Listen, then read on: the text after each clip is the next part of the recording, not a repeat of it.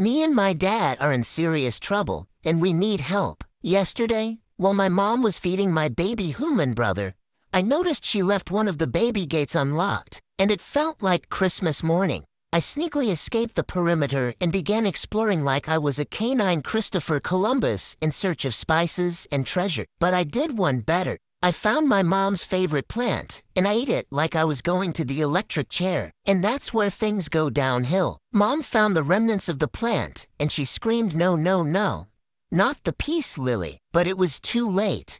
Then my dad made the big mistake of asking why Mom left the baby gates open, and things went off the rails. Mom claimed she couldn't sleep the night before because Dad keeps our home hotter than high noon in Ethiopia.